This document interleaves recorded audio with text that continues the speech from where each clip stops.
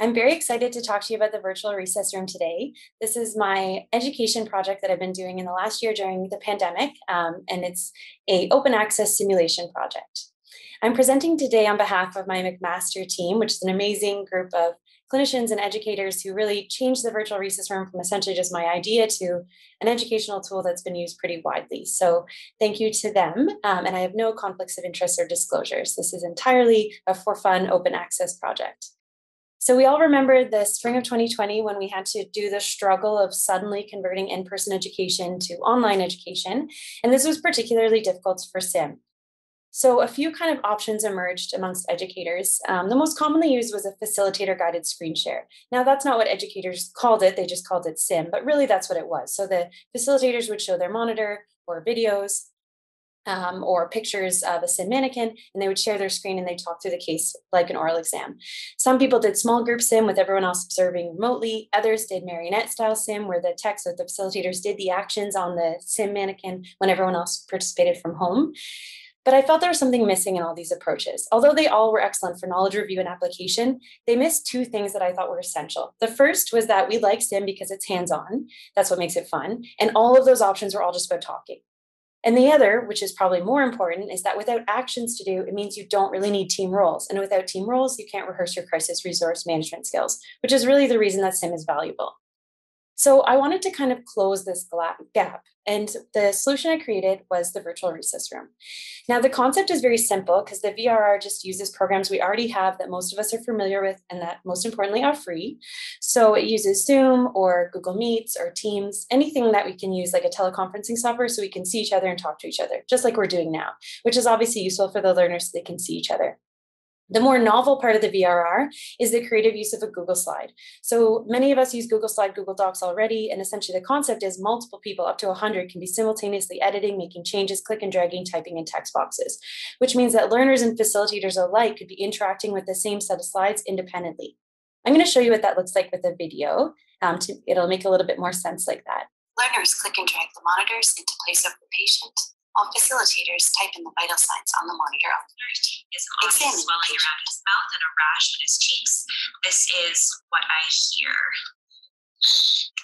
Apply oxygen to the patient. Grab extra airway equipment you might need from slide 3, copy, and then paste into place on slide 1 at the head of the bed. Grab medications from the med tray, copy, and paste into place. You can defibrillate your patient. Describe your findings on ultrasound. Through the steps of a procedure. So essentially the concept of the virtual recess room is very simple. We just use a Google slide to work through the actions of the SIM. Now, after we did the first pilot with my small group of residents at U of T, they all really liked it. They thought it was fun, but I wanted to make sure it was more than just the cool factor that essentially made them like it. And it was for that reason that with the team from McMaster, we decided to do a formal program eval. And this was done at McMaster between June and August of 2020 for the emergency medicine clerks. We involved the 67 medical students who happened to be doing their emerge rotation during that period of time, and 16 emerge and other specialist facilitators. We did an SVT and a VT case because those complemented the core emerge clerkship curriculum. And we did the program eval with a pre and a post survey with a pretty good response rate of about 69% for both facilitators and students.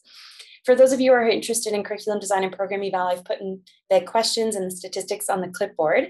For everyone else, the takeaway point is that the virtual recess room worked. So it had very high scores for usability, applicability, even fidelity scores were kind of reasonably well received. We showed that the learners gained knowledge and that the facilitators spent less time. What made me most excited, though, was really the open-ended questions. And what the learners and facilitators alike showed is that what they liked about the VRR was that it was hands-on and interactive. So multiple people independently used the word hands-on. And secondly, when we asked the learners what they learned, they talked, of course, about SVT, VT, cardiac arrest, but many of them also talked about the importance of speaking up and role delegation and maintaining situational awareness. So even though it's a very simple concept of a Google slide, we showed through the program eval that it really did close that gap and make it more hands-on and make it possible to meaningfully rehearse CRM. Since the program eval was done last summer, the virtual recess room has really taken off. Now I've posted all the cases completely open access, so I have no formal way to track who's used it, but from educators who formally reached out to me with emails or messages on social media, I know that it's been used by more than 25 programs in more than 10 countries from all levels of learners, doctors, nurses, paramedics, interprofessional teams, and in a variety of contexts, from courses and conferences, clerkship curriculums, for some sim Olympics and contests, and then for interest group events. And as I mentioned, there's many cases that have been published, quite a few I've developed, but others have been developed by educators and medical students around the world, and it's just entirely posted to be shared and used by all. And it's been translated into a few different languages. Now, obviously, thank goodness, we're moving to more in-person learning, which is amazing, but I still think there'll be a role for the virtual recess room moving forward. The first is just for fun, like to add sim to the curriculum that already have sim, and already some of my local family medicine residents are just doing this every few weeks. They meet up to kind of practice sim and get a little bit more acuity training, which is what they call it. It also can be used to offer sims when in-person just isn't feasible, too expensive, not enough teachers, not enough space. And then finally, the thing I feel really excited about is that this really bridges the gap between people who work tertiary and remote, and between people in different countries. So even when in-person is possible, the VRR is a free and easy way to have educators and facilitators from different parts of the world work together at the same time.